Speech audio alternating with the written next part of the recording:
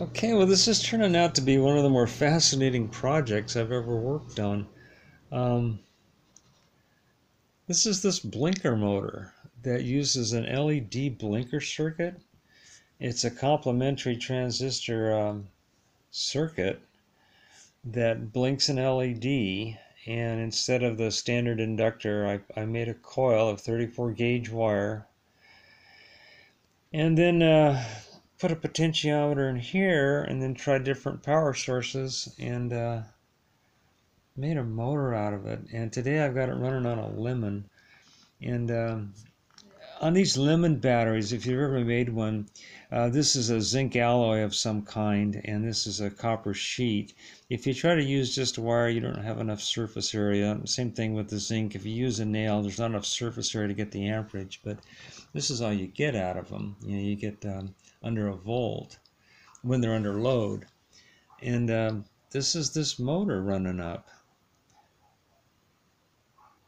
And what's really interesting about this thing is, I'll stop the rotor here. I went to a lighter weight rotor. It's just a needle running in a steel screw, but there's the blinking going on, and there's the voltage as this thing blinks. And then you put the rotor in the formula, and as that magnet goes by that coil, it's inducing a current, evidently, back into the system that causes a triggering.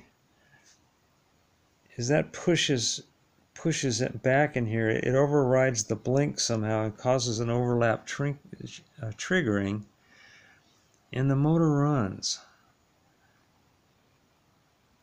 And anyway, I was using a solar panel yesterday, and it ran on that at those numbers right there.